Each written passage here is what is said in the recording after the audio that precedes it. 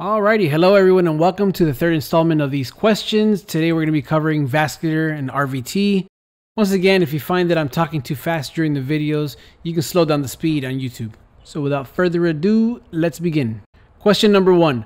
While performing an augmentation during a venous Doppler, you notice a change of color from blue to red that lasts 4 seconds. This is most likely caused by A. Deep vein thrombosis, B. Venous reflux, C. Hypertension, D. None of the above. So making sure your scale is not inverted, the blue should be going away from the transducer, and that's normal venous flow. If you have a signal of red, that means it's going towards the transducer. For a time period of 4 seconds, that would be B. Reflux. Number 2. While scanning the popliteal area, you notice a round anechoic structure. This is most likely A. Thrombus, B. Baker's cyst, C. Aneurysm, D. Edema. The answer is B. Baker's cyst. Number 3. The normal renal artery waveform is A. Low resistance, B. High resistance, C. Triphasic, or D. Biphasic. The answer is A. Low resistance. So it's going to have forward flow or antegrade flow throughout the entire cardiac cycle and a good amount of diastolic flow. And it is also monophasic. Number 4. This spectral waveform from the distal ICA suggests A. ICA stenosis, B. ECA stenosis, C. Brain death, or D. Occlusion of the proximal ICA. The answer is D. Occlusion of the proximal ICA. Number 5. In a patient with portal hypertension, you notice a network of varices on the abdominal wall. This is known as A. Caput medusa, B. azygos vein, C. hemiazygos vein, or D. gastric varices. The answer is A. Caput medusa. Number 6. A common cause of varicose veins is A. muscle hypertrophy, B. valvular incompetence, C. intimal thickening, or D. arterial thrombus. The answer is B. valvular incompetence. A patient with mild claudication has a PVR. The ankle-brachial index is 1.09. What should you do next? Discharge. A.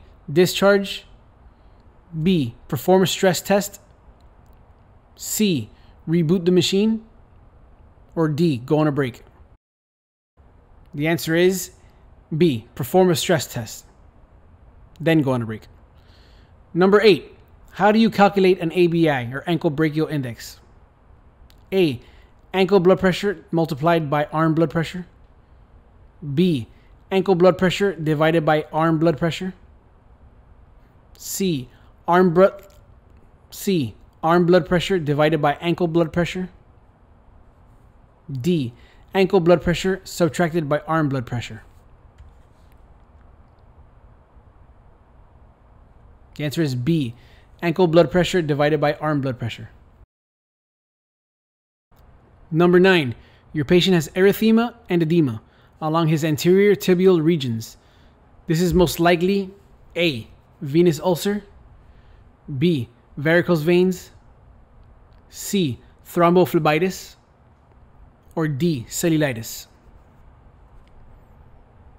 The answer is D. cellulitis. Cellulitis usually appears as edema and redness of the skin. Number 10. How can you acquire the specificity of a diagnostic exam? A. Number of true positives plus false negatives, B. Number of true positives divided by all positive diagnoses, C. Number of true negatives divided by all negative diagnoses, or D. None of the above. The answer is C. The number of true negatives divided by all negative diagnoses. Number 11. A 21-year-old male experiences cramps in his gastrocnemius muscle after leg presses.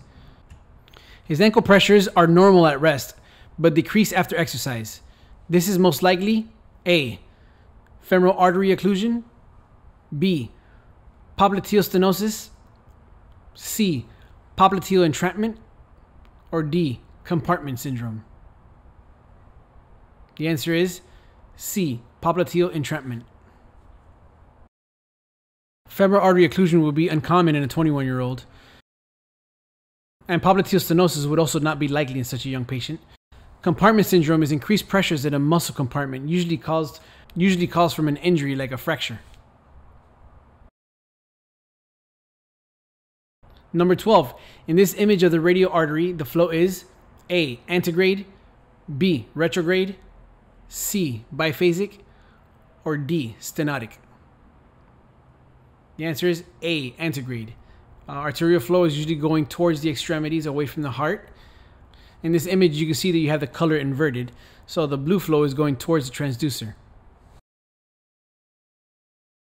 Number 13. How can you differentiate the ECA, or external carotid artery, from the ICA, the internal carotid artery? A. The ICA is larger. B. The ICA has proximal branches. C. The ECA has proximal branches. D. The ECA is larger. The answer is C. The ECA has proximal branches. The ICA and ECA are usually the same size. Sometimes the ICA can be bigger than the ECA. That is not always the case though. And the ICA's first branch is the ophthalmic artery. Number 14. The veins hold what percentage of the body's blood volume? A. 15 to 30%. B. 25 to 40%. C. 40 to 50%. D. 60 to 80%. The answer is B. 25 to 40%. Number 15. During a treadmill test, a patient experiences decreased ankle pressures bilaterally. This suggests A. Deep vein thrombosis, B. Within normal limits, C. Claudication, or D. Aortic occlusion. The answer is C. Claudication. Claudication is defined as a crampic type pain in the leg that is induced by exercise, usually due to arterial obstruction. Number 16. Valsalva maneuver A. Increases thoracic pressure and decreases abdominal pressure. B. Increases abdominal pressure and decreases thoracic pressure. C. Increases venous flow in the body. Or D. Decreases or stops venous flow in the body. The answer is D. Decreases or stops venous flow in the body. Number 17. The aortic arch gives rise to all of the following except A. Brachiocephalic artery, B. Innominate artery, C. Left subclavian artery, D. Left common carotid artery, or E. Right common carotid artery. So the normal aortic arch usually has the first artery is the brachiocephalic, followed by the left common carotid, then followed by the left subclavian artery. So the answer is E. Right common carotid artery is not a branch directly off of the aortic arch. It is a branch of the brachiocephalic artery, which bifurcates into right common carotid and right subclavian. Number 18. This PVR suggests arterial disease in what area? A. Aortoiliac region, B. Iliofemoral region, C. Femoral popliteal region, or D. Tibial. The answer is C. Femoral popliteal. You can see that the common femoral artery has a normal triphasic waveform pattern and an ABI of 1. After that, all the flows are monophasic with ABIs below 1. Number 19. Transcranial Doppler findings of vasospasm in a subarachnoid hemorrhage are A. Absent flow in the MCA, B. Reversal of flow in the MCA, C. Bidirectional flow in the MCA, or D. Greatly increased mean velocities in the MCA. The answer is D. Greatly increased mean velocities in the MCA.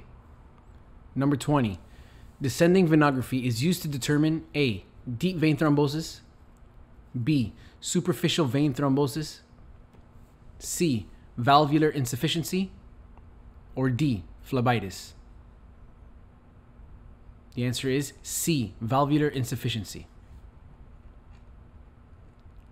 Number 21. What degree of disease is there on the right extremity of this patient? A, normal, B, borderline, C, occlusion, or D, moderately abnormal? The answer is D, moderately abnormal. You see that the ABI in the ankle after exercise is 0.45, and moderate peripheral arterial disease is described as ABIs between 0.40 through 0.69. Number 22. What degree of disease, if any, is present on the left side? A, normal, B, equivocal, C, mild, or D, moderately abnormal? You can see that after exercise, the left ankle ABI is 0.76. So the answer is C, mild. An ABI of 0.70 to 0.90 is considered mild obstruction. Number 23. While scanning a portal Doppler, you notice hepatofugal flow. This is indicative of A, normal direction, B, portal hypertension, C, stenosis, or D, thrombosis? The answer is B, portal hypertension. Number 24. The smallest vessels in the body are A, arterioles, B, venules, C, capillaries, or D, sinusoids? The answer is C, capillaries. Number 25. The auscultation of a carotid bruit may be caused by A, carotid body tumor, B, carotid occlusion, C, carotid stenosis, or D, intimal thickening? The answer is C, carotid stenosis. All right, well, this concludes the first 25 questions, so stay tuned for the next set of questions.